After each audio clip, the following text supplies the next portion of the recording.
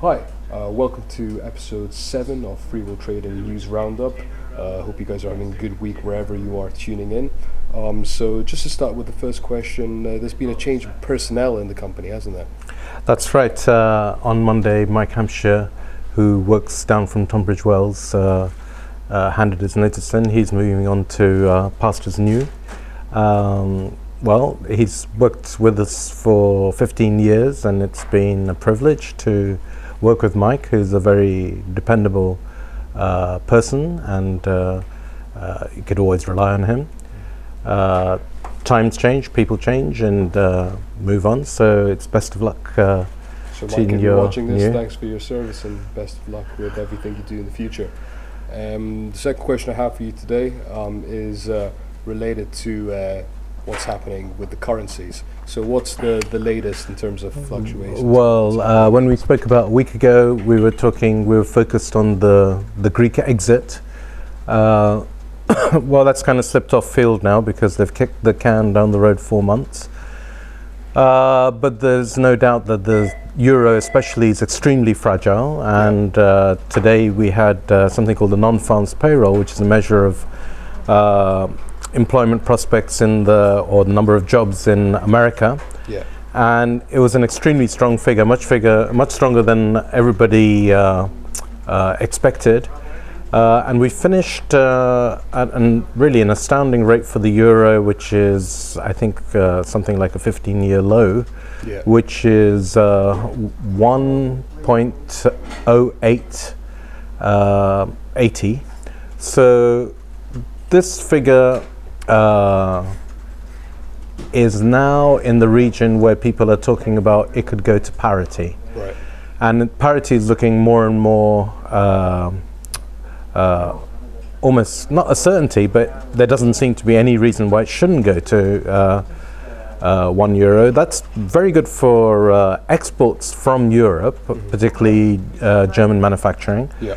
But pretty tough for us in the dried fruits and nuts world, because a lot of the products, especially the nuts, are all traded in dollars. And so that really means between now and let's say 3 months ago, really in real terms, these dollar imports have gone up about 15 to 20% without any benefit to the supplier. So let's see, this is going to hit demand. Mm-hmm. And what's the latest changes in the market? What's happening in the market at the moment? Well, on the coming Tuesday, we've got the latest almond position report.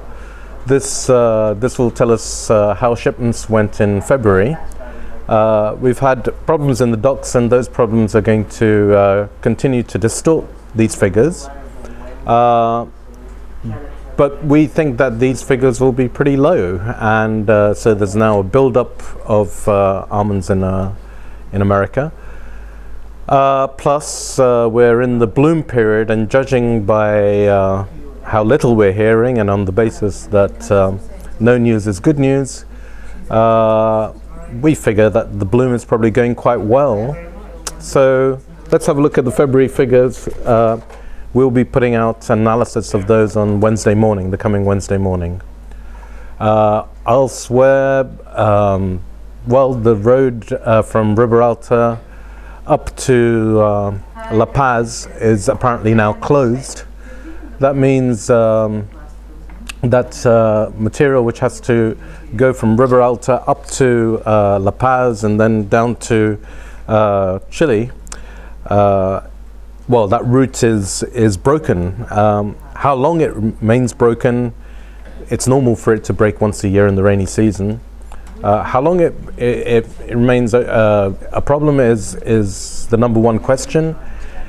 Our information is that basically the rain has come early, but it hasn't come long, so hopefully this should clear out. But in the meantime, the level of uncertainty, particularly over March and April shipments, has increased. So those are the two bits of news. Elsewhere, well, currants are now cheaper than sultanas. That's really a function of the cheap euro again. and that's about it, really. So go to the website in the middle of next week so you can check out that element shipment report. So thank you very much for the interview, thank you. We'll see you next week.